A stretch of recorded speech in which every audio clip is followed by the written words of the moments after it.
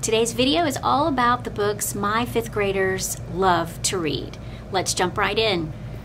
Every Soul a Star. If you haven't heard of this book, it's a fantastic story. It's about 3 kids at a campground. This story's told from their 3 perspectives, and it's about how the camp kind of brings them together and unlikely friendships that develop, that kind of thing. It is a good read. Spy School is another series that's always popular in 5th grade. I have one little boy that's read the entire series in, we've been in school 3 weeks. I mean, he just gobbles them. It's so fantastic. And Stuart Gibbs is always on the humorous side as well, but a good, clever story. I Survived 9/11, of course, appropriate for this week. I know many of you have read this, and if you haven't read it as an adult, you need to read this. Out of My Mind, told from the perspective of a child who has cerebral palsy, and she's very intelligent, but she can't express her intelligence through words, and it's sort of her interpretation of what the world is like when people assume that you know very little, but you actually know a lot. And just a very touching story, very touching.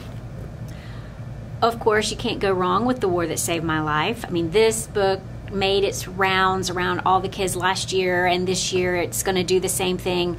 Everybody who reads this book loves it, and most of the kids who read this book later confess that they cried. It's that powerful. I hope your kids will love it too. I have one student reading Abe Lincoln at Last from the Magic Treehouse series. Okay, this book.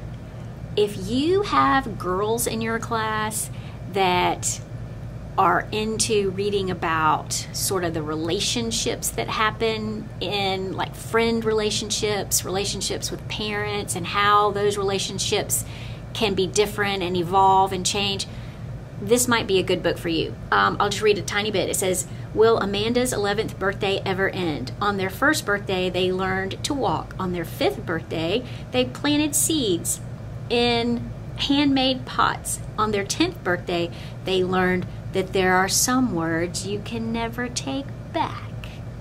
Does that sound like a 5th grade room? Sometimes it does. Good book there. All right, then we have some goodies, oldies but goodies that are being passed around, like Restart. Kids are falling in love with that again this year. Hunger Games. Sometimes kids are like, I've never seen the movie, and they want to read the book, but most of the time the kids have seen the movie and they want to know if the book is even better, and I'm glad to say they think the book is better. You can never go wrong with Hatchet, or, of course, Raymie Nightingale. Everybody who reads this book loves this book. And Ungifted, another funny book by Gordon Corman. This one kind of took a while to pick up speed being passed around the students, but it is definitely making its mark in 5th grade. And I had one reluctant reader, young man, who needed something kind of thin so it wouldn't be intimidating, but he wanted a lot of action. So Mary Downing Hahn, The Dead Man in Indian Creek. Of course, the title will grab you, and he read and finished and enjoyed this book, I am proud to say. More classics, anything having to do with Mr. Turrup. I always have a boy who's into Tim Green sports books, so of course Football Hero is being passed around. My last book for today that I want to talk about is one that I haven't read yet. I just found this one recently, and it's called Alcatraz and the Evil Librarians. Yeah, the title kind of got me. So it's about this kid named Alcatraz, has a terrible talent for breaking things. He's hardly a hero, but he receives a bag of sand on his 13th birthday, and his life takes a bizarre turn. This is no ordinary bag of sand, and it is quickly stolen by the cult of evil librarians who are taking over the world by spreading misinformation and suppressing truth.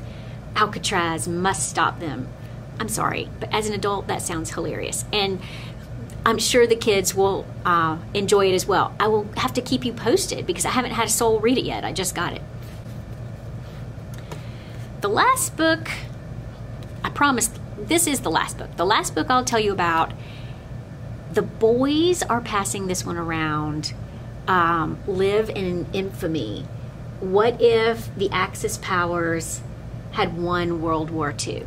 They're fascinated with this topic, and the plot is quickly moving, and they're turning pages quickly, and they love this book, and they recommend it to each other, and it is definitely going to be in many hands this year. All right, that's it for today. I will do another video in maybe a month or so to let you know what new books we might be reading, and I hope the recommendations help you with your classroom library choices.